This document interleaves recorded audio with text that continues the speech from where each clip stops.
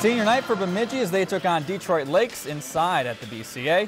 After a scoreless first, the senior captain Maggie Marcotte steals a pass and gets the first of the game. A nice celebration too.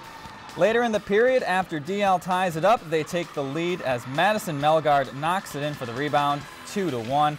With 2:30 left in the second, Brooklyn DeLapp gets knocked down in net and makes things pretty easy for Kerrigan Halsey. The Lakers take this one 5-2. If you enjoyed this segment of Lakeland News, please consider making a tax-deductible contribution to Lakeland PBS.